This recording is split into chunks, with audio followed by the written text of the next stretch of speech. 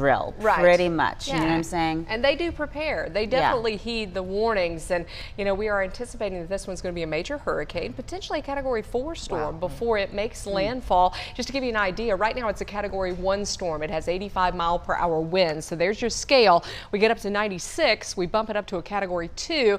Category 3, which is expected to become by Friday, we're looking at over 111-mile-per-hour winds, and then Category 4 would put it in that 130, 140, even 150-mile-per-hour wind zone. So what does that mean? Well, when you're dealing with a Category 4 storm, you're talking about destruction from the winds, also from the water. Classify this as catastrophic damage with most trees down, power, water out for weeks. So they are preparing for that. It is forecast to be a Category 4 storm when it makes landfall in Florida, which may be later than Sunday at this point with the latest track. The coastal impacts for North Carolina, there could be at least a few showers along the coastline by Sunday, but the greatest impacts right now appear to be to our south over Florida, Georgia, as well as South Carolina. And Dorian may track northward along the North Carolina, Virginia coast, or even into the central parts of the Carolinas by middle part of the week next week, and then linger into next weekend.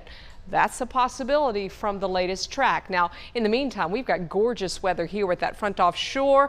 It is beautiful from the coast to the mountains, and temperatures this afternoon in the low 80s. Our high at 83, our morning low at 61.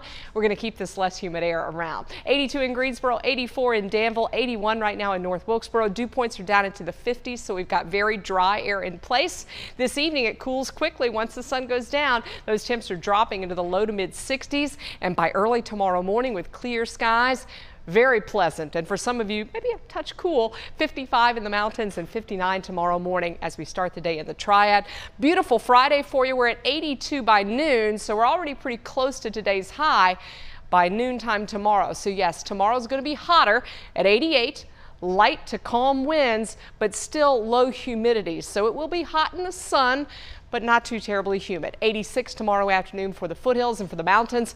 Our highs up to about 78 degrees by late tomorrow. High pressure pushing in that front, helping to kind of scoop up air in as forecast and push it right on up the coast. Now for Dorian, you see the storm here. It is a Category 1 storm still at 85-mile-per-hour winds. It has double eye walls right now, so concentric eye walls.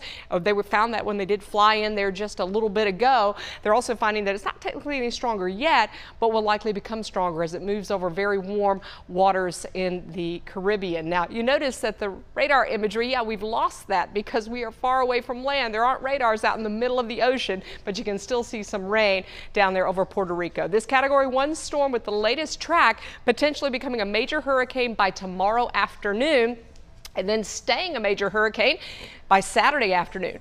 Missing to the northeast, the central and the southern Bahamas, but the northwestern Bahamas are in play here as potentially this one moves over or near them by Sunday. And then we're looking at it possibly slowing down into that Monday, Tuesday time frame, but maybe making landfall Monday as a Category 4 storm anywhere between the tip of Florida all the way up to the Georgia coast. When we go out to day 4 and 5, there is a margin of error of about 150 to 200 miles. So there can be huge changes with the outlying periods of this track, and there likely will be.